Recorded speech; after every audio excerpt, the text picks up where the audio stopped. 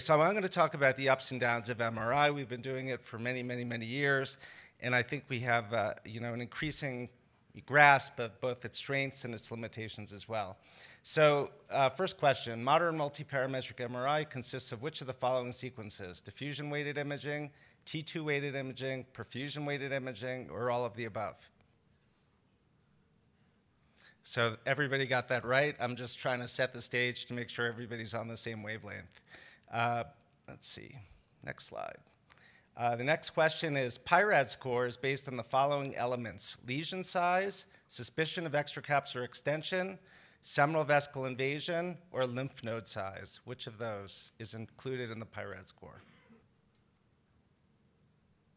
Very good.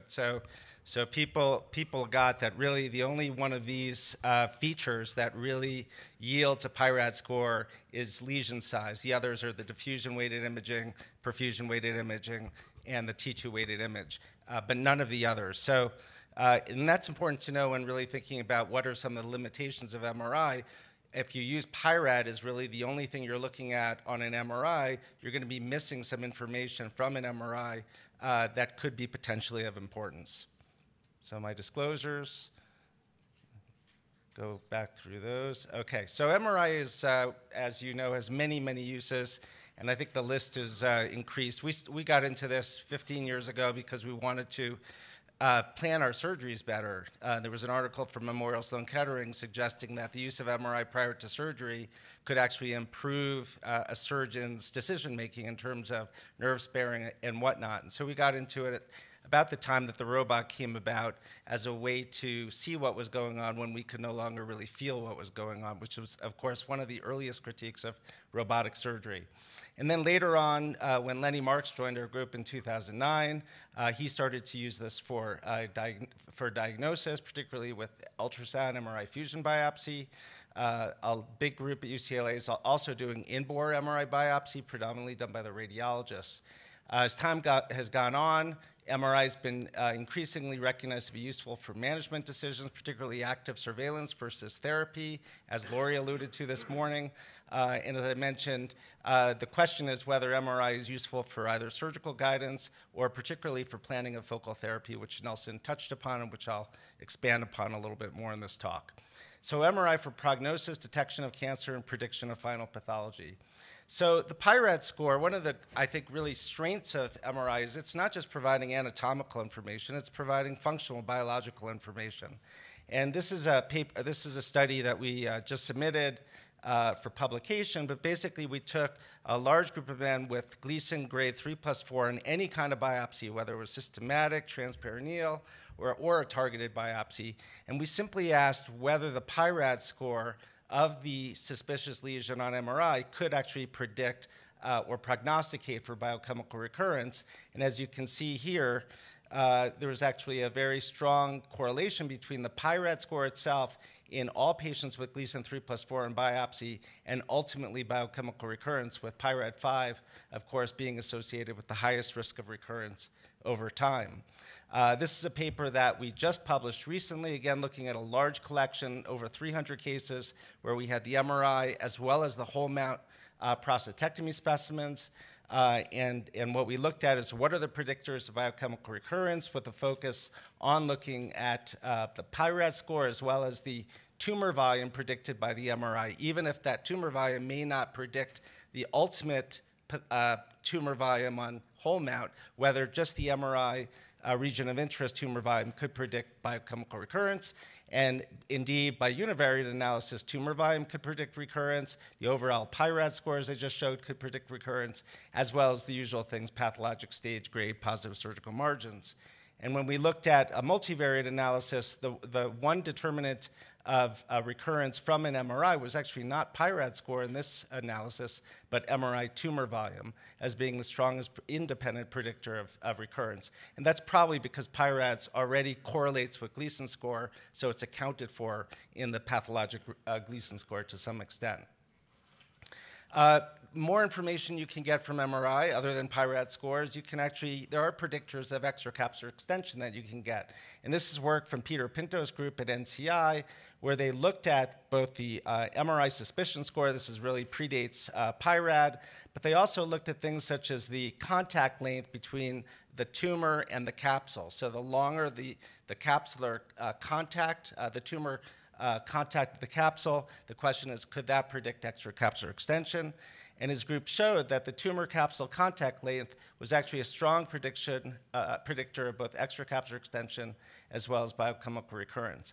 So the point is that the MRI really does not, the PI-RAD score only accounts for diffusion, T2, et cetera. It includes volume to some extent because the difference between PI-RAD 4 and 5 is a lesion that's less than 1.5 centimeters or greater than 1.5 centimeters, but it doesn't really include any statement in the PI-RAD score about extracapsular extension or biochemical recurrence per se, and so you need to take into account the actual tumor volume on the MRI as well as tumor capsule contact length, and there will be other radiomic features that will emerge over the few next coming years, which will actually improve upon the current PI-RAD score.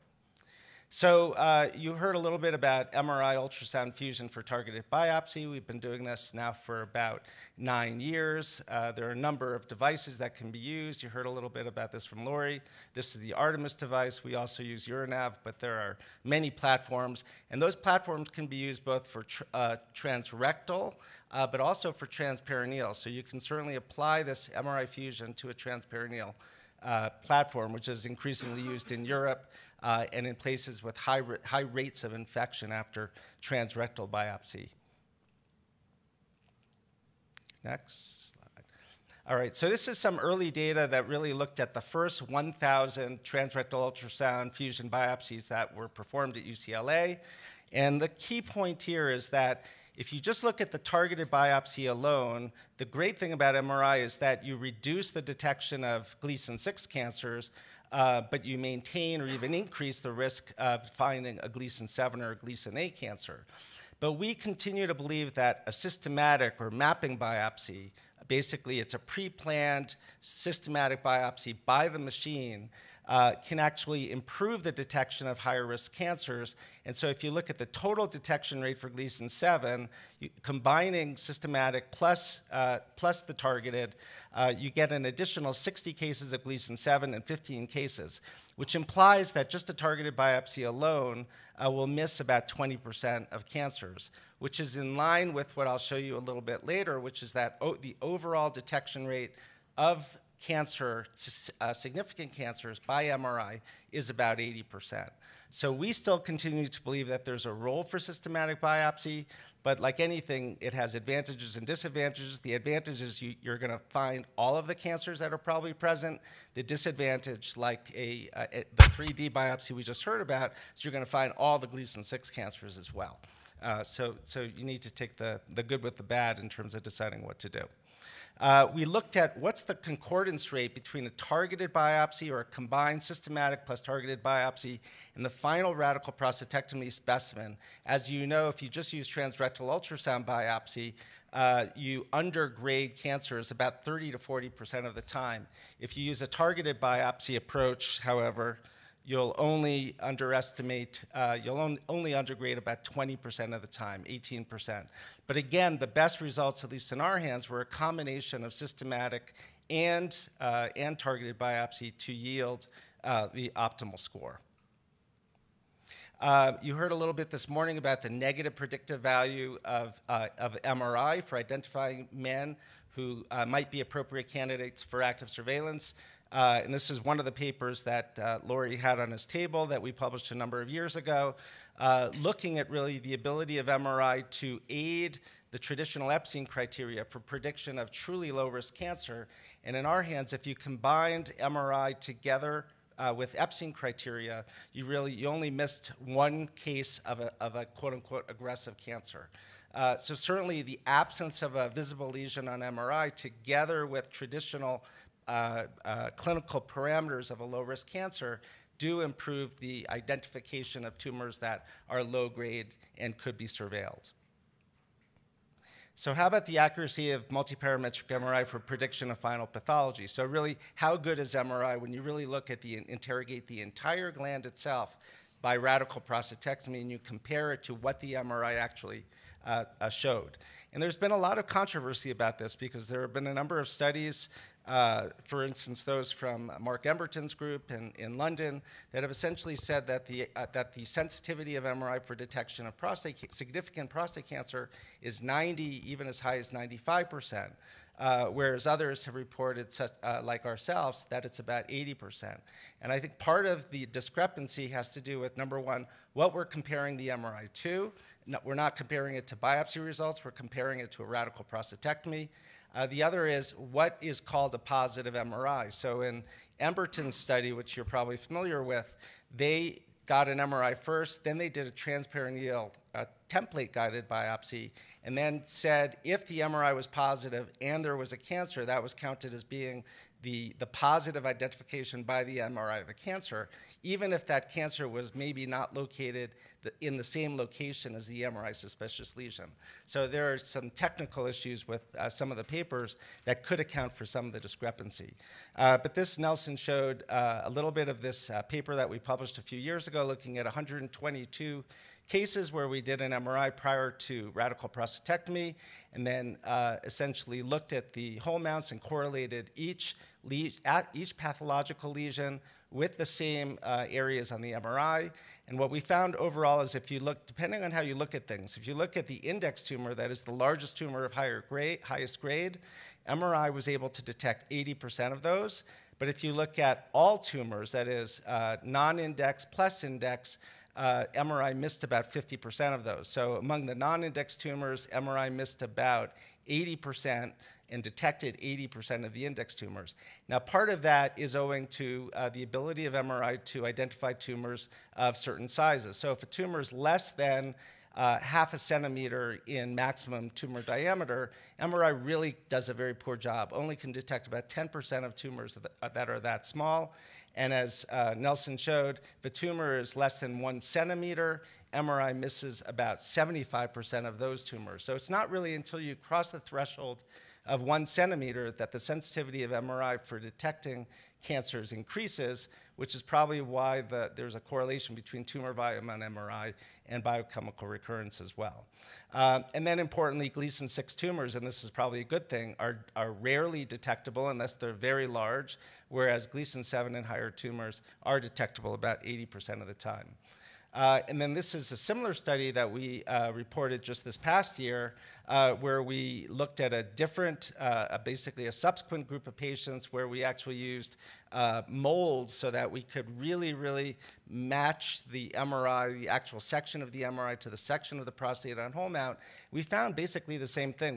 We found that the sensitivity of MRI for detection of the index cancer was 80%, for clinically significant cancer, 76%, and for all cancers, 53%. So really the same thing that we had shown in the publication that Jesse Lee wrote up in 2014. And you heard a little bit about cribriform cancer this morning, and it's interesting. So there are clearly histologic variants of prostate cancer, which for whatever reason, not totally understood, are not visible with our current day MRI. And this is a paper from the Rochester group showing that cribriform prostate cancers are very poorly detected with MRI, but cribriform cancers, as the Toronto group has shown, are actually quite aggressive biologically. So this is certainly one class that, regardless of tumor size, is oftentimes missed by MRI, and I think it's important to be aware of it as a limitation. And this is what I was talking about before when I was talking about the Emberton study. In the Emberton study, if there was a lesion of interest such as here, and then the patient had a positive biopsy, that was called a hit, basically, positive identification of a tumor with MRI. But when we do whole mount mapping studies, what we can show is sometimes you'll see a region of interest here, but the tumor is actually located elsewhere. And it may actually be true that the presence of a region of interest on the prostate, in the prostate, is associated with the presence of cancer elsewhere, secondary to field effects or unknown, but that needs to be elucidated further. More commonly, what we see is something like this, where we have a region of interest located here, But then the whole mount shows a tumor that's obviously in this spot. So this would be considered a positive detection of a cancer. But obviously, this cancer is much larger. And as typical of particularly aggressive cancers, they can be pedunculated and aberrantly shaped. They're not nice round tumors, nice circles that you can easily ablate. And so if you try to ablate this tumor based on the MRI, without this template mapping biopsy or some study such as that we've heard about, you would obviously miss most of the tumor. And so this is something that years and years of working with the radiologist and the pathologist on a weekly basis at a conference I saw time and time again. So based on that, we decided to really interrogate this further, and we did this together with Lenny Marks's group and Alan Priester, one of our engineers who works with us. And they came up with a way to use the MRI to create a 3D mold of the prostate so that we could be sure that the sections of the prostate by whole mount were essentially in the same orientation as the sections of the MRI. And then essentially we map these all out, measuring the tumor diameters as well as the tumor volumes, and then comparing the region of interest on MRI to the final whole mount radical prostatectomy specimen. And this is how it looks in action. And we do this routinely, really, on all of our cases over the last number of years. And so what we did here, for instance, this is a tumor on whole mount. This is a region of interest that was marked by the radiologist using both T2-weighted as well as diffusion-weighted imaging. And then we mapped, essentially, both the maximum tumor diameters as well as the tumor volumes and compared them to each other.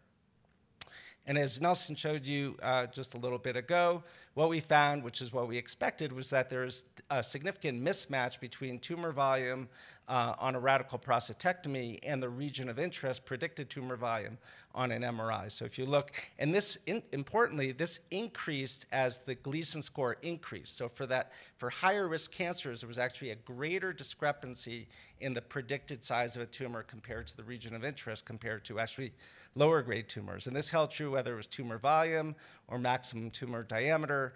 And we measured what's called the Hausdorff maximum, which is essentially the greatest distance between the matched tumor and the region of interest, which averaged 15 millimeters. So 1.5 centimeters average discrepancy between the maximum tumor diameter on the region of interest and in the prostate.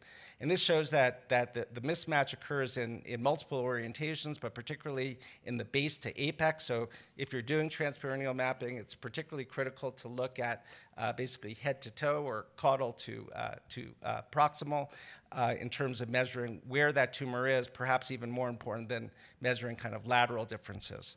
But you can see that it's very unpredictable in terms of how different it is. You have some really huge outliers, but very few fall on a curve of a perfect match.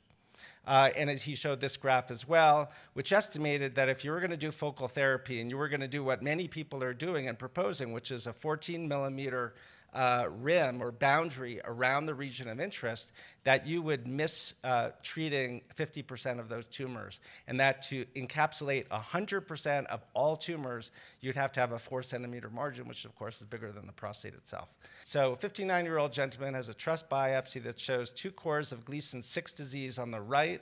An MRI was obtained 2 months later and shows a PIRAD5 lesion in the right peripheral zone. What would you do? Do a targeted biopsy, recommend active surveillance, recommend immediate treatment, A or C, B or C. So do a targeted biopsy was the top answer. I would have said, honestly, I would have said A or C, because as I showed you, a PIRAD5 lesion in the prostate is strongly prognostic for biochemical recurrence and a Gleason 7 or higher disease. So if I see a PIRAD5 lesion in somebody with, let's say, a PSA density of 0.16, something like that, I might not do a repeat biopsy on that patient. I might take them immediately to surgery or radiation, whatever. But obviously doing a repeat targeted biopsy is not the wrong thing to do.